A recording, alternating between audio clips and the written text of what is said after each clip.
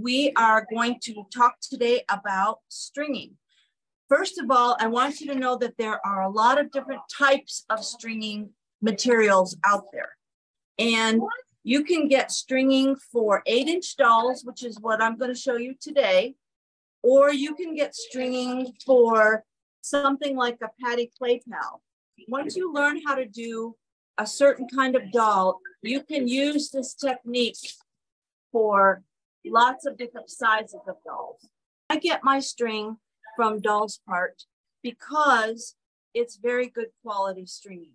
And they have a kit that you can get multiple sizes of string.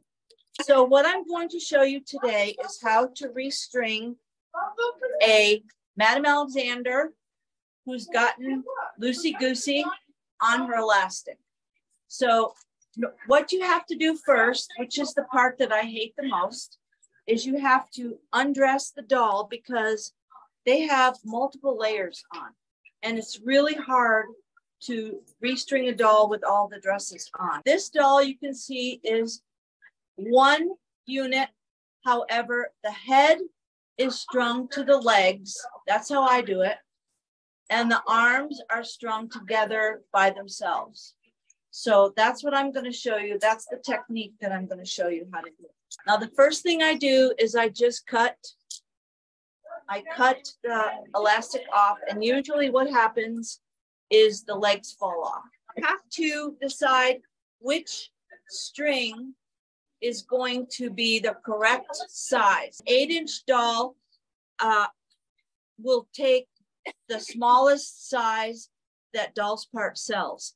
Now, the reason that I'm recommending Dolls Part, and you can get string other places, but you can call them and say, I am restringing an 8-inch doll. What size do I need? And they will tell you which size you need. Then you go on their website and you just order it. And they'll give you the number and everything. It's so simple. How do you figure out how much you need? Well, trial and error tells me that there's a hook in here, and I'll show you the hook in a minute. And what I do is I measure twice from the head to the bottom so that I have a little extra, the head to the bottom of the torso, and then I cut it off. And now that's how much I'm going to use to restring the doll. Most Madame Alexander dolls come with a hook. This will be your hardest thing you do.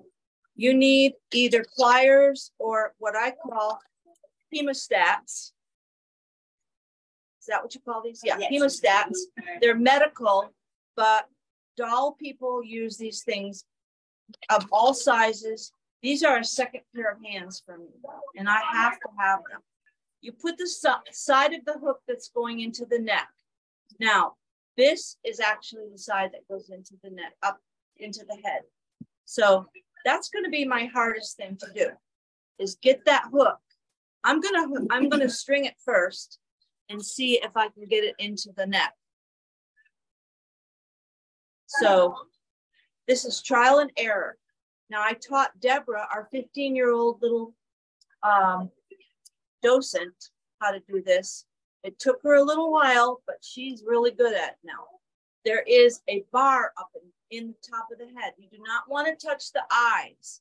Do not go to the eyes. There's a bar at the top of the head, and it's made of metal, and you go up and you hook that hook onto the bar. Now, if I were you, I would now clamp it with my second set of hands, and then I put that string down into the body of the doll, and I want to go through one leg. I want just, this is how I do it. Not everybody does it this way, but I want to go through one leg. So I take another pair of hemostats, and usually I'm working flat, which is a lot easier than working up in the air. And I lay my doll down and I fish the string, the elastic, through one leg. So I'm gonna go into one leg, and I found one string. Now I've got to find the other string. And it takes a little practice. So now I have both strings. See, and it came off. Okay. So now I'm going to clip the bottom. I don't want to lose. See how I have this right here? I'm going to clip the bottom because I lost the hook on the top. So now I want to put the hook in the top back in. It's okay. It happens. You have a smaller, now I can't get it off. See how this is? This holds the neck better. It's not going to come off. This is wider. It'll go over that bar that's in the head. Okay. Now I'm taking my hemostats off and I'm going to clamp here so I don't lose this. So now you have the beginning. Now you're going to go for, well, first of all, after you string about 40 of these, you start putting the legs on backwards. That's not good. So you make sure that right and left, you put it so that you can see where the legs go. Oftentimes the hooks fall out. So that's another thing that you want to do is you want to put this on a surface where you can't lose the hooks, because you will lose the hooks. These smaller ones are for the arms and the longer ones are for the neck, the head. So you just know that the longer ones, you don't put those in the arms, otherwise that's bad. The longer ones are for the head, the shorter ones are for the arms and the legs. So now I've got this out of one leg. So I'm going to look at the leg that's on the correct size, hopefully. And I'm going to try to get the hook back in, and the hook that goes in, I always forget. See, it's the same thing. Little gooseneck here and a rounded side. I put this side, and again, I don't think it matters which way you go. If you go in, this is just easier for me. And then I take the hook and I string a string through the leg, and I'm going to clamp it because I don't want it to fall off, but it might. And then I have to start again. Okay, clamp it. Now put both strings through the other leg.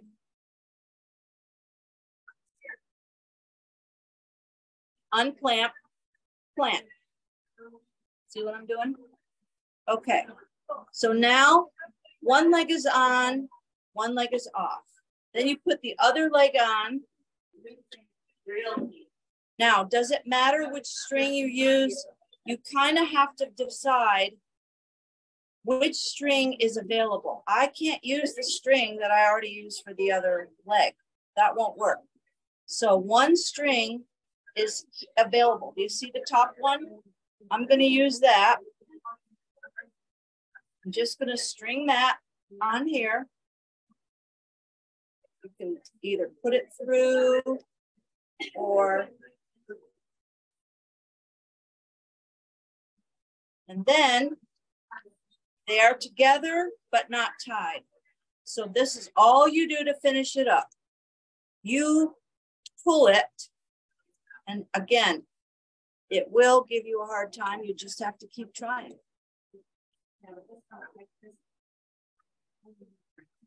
All right, you tie a knot. Now, if it's too hard to tie a knot for you like this, then clamp the dumb thing.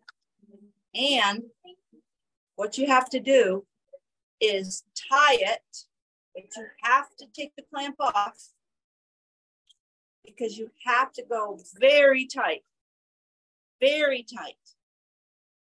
And then I always tie my knots in 3. 1, 2, 3. Now, that's what it looks like when you're done. Can you leave it like that? No. So you take your little scissors and you don't cut it so you can leave a tail, because guess what? This will just fit right inside. Wow. I would probably do the arms as well, just because I don't want to have to deal with it. So I'll show you how to do the arms. So all you do is you take the leftover piece that you just cut. That much will do it. You put it through arm to arm. And you'll have to just guide it and clamp it. Clamp it at the end because you're going to pull this all the way here. Again, you make sure that you have the left and right arm. All of these dolls are made different. This one happens to have the clamp, the little ring already there. So I have no choice which way to do it. I just put it through. And then I stick the string through the other side and hope that I can get it. I can fish it through. Now, there it is. Clamp it. So you can get the other one. You can use either one. You just need to get a string so that you can tie a knot, and that is all you need. So it doesn't matter, but this has a little bit of elastic already stuck in it. So I'll just take it out. I just put it through the hook. That's all I did. I just put it through the hook. So I'm pulling it as hard as I can, and I'm going to make a knot, and I'm going to tie it 2 or 3 times, but I'm going to take the hemostats out first before I make it as tight as I can. You do not, if you don't tighten these, your arms and legs will be so loose that you have to do it all over again. Okay, there you go. Now, again, I'm not going to cut it totally, because if you do that, the knot will slip out. So leave a little, and then either with hemostats or tweezers, I could put them in. There she is. Take them out.